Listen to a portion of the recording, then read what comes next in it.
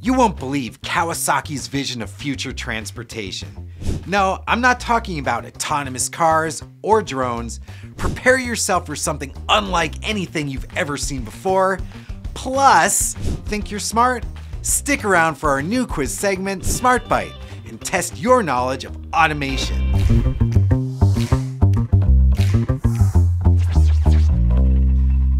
And what looks like half machine, half mammal is actually all beast. Kawasaki Heavy Industries has unveiled Corleo, a hydrogen-powered four-legged rideable robot.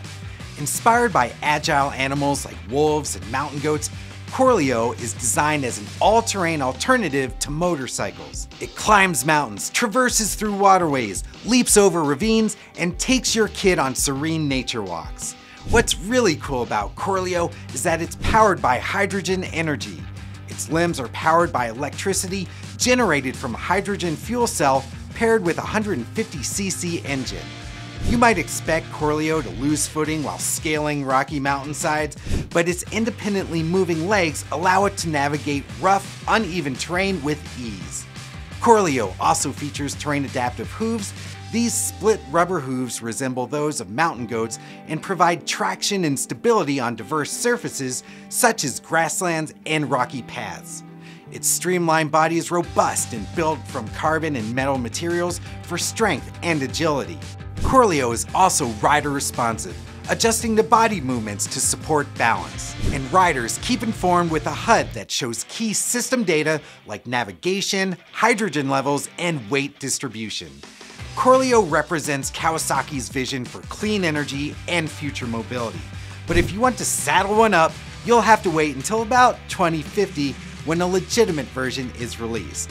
But there's no longer any wait for our premier product highlight, sponsored by Mouser Electronics. The Extech 461-950 is a 1/8 DIN panel mount tachometer designed to measure rotational speeds from 5 to 99,990 RPM with 0.05% accuracy. It supports both proximity and photoelectric sensors, both with 6-foot cables. It features a bright 4-digit LED display with a 1-second update rate. This unit operates on 110 or 220 volts AC and fits standard panel cutouts. Rugged, reliable, and easy to install, the Extech 461-950 is ideal for motors, fans, gears, and is perfect for continuous speed monitoring and industrial environments. Check out the Extech 461-950 today by visiting Mouser.com or clicking the link below. Understanding electronic pressure switches unlocks smarter control, greater efficiency, and insight into the heartbeat of automated systems. To learn more, we present David's Corner.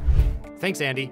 Pneumatic components are used everywhere in industrial automation. We have actuators, we have vacuum adapters. If you've ever walked around any sort of a trade show or really any shop floor that has robots or motion of any kind, you're probably going to see some sort of pneumatic actuation happening. But instead of just sending control signals to valves, turning them on and off, and hoping that things are working, we have a few ways of being able to sense whether the pressure is actually doing its job as the air is flowing through the pipes. And now one of them is to put position sensors on all the actuators. So if I have this little robot gripper, then I can put a position sensor, very sensitive one, to see if it indeed picked up the component like it was supposed to. This is great unless the robot happens to be picking up differently sized objects. Or what if the robot is using a vacuum adapter and picking up objects by use of the vacuum? That's not really a position that I can measure. So instead, we use these devices called pressure switches. They're a kind of sensor that just senses the pressure in a branch or in a part of a pneumatic system. When we supply power in the form of air and the air is moving, the pressure will be lower. As soon as the air stops moving and fills up the chamber, like when an actuator or a rod hits the end of the stroke, the pressure in the whole system in that branch will increase. Our pressure switch is able to detect that change in pressure and know that that cylinder has reached its goal position.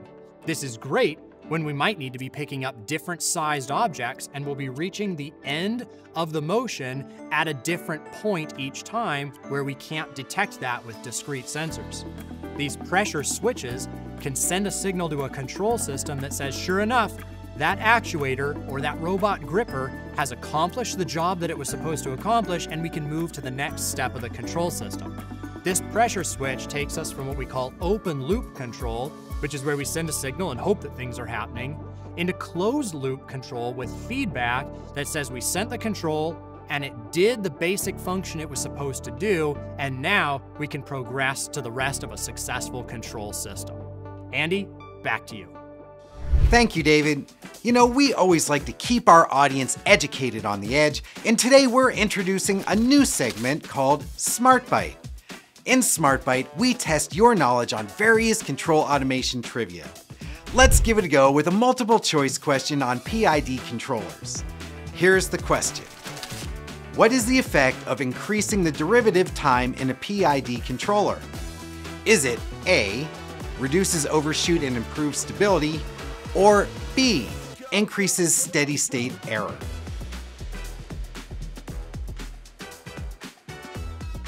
If you said B, increases steady state error, you are mistaken. The answer is A, reduces overshoot and improves stability. Increasing the derivative time in a PID controller helps reduce overshoot and improve stability by damping rapid changes in error, leading to a smoother, more controlled response.